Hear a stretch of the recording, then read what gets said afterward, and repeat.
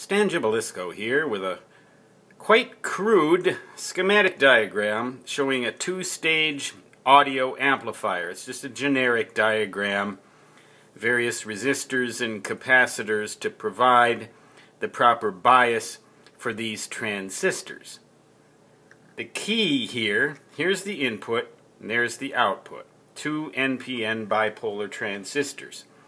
How do we get the signal from one to the other? Well, we can use what is known as capacitive coupling, or we can use transformer coupling. When you use transformer coupling as shown here, and here is the transformer right there,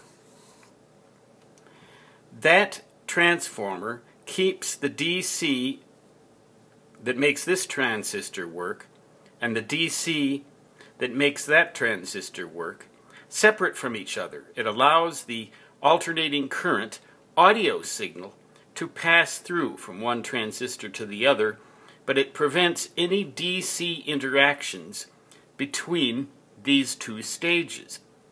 In that sense, it isolates the stages for DC. So we might call that a DC isolation transformer, even though no transformer will work with DC. This is an audio transformer. A lot of times you'll find an isolation transformer with a 1-to-1 turns ratio.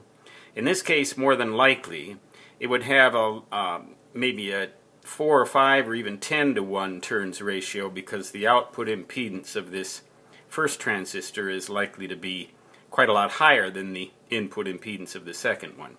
But when you hear the term isolation transformer, that is what is meant generally by that term.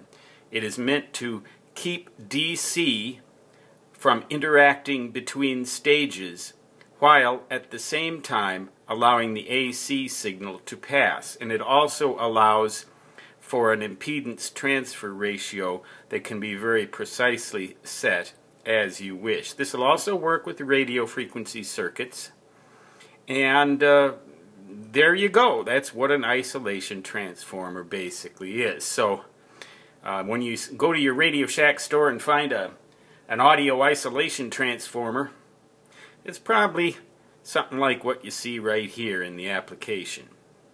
Notice here I've kind of kludged this diagram. I made a mistake when I first drew it.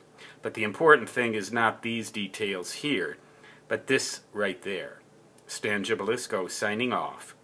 Until next time, so long.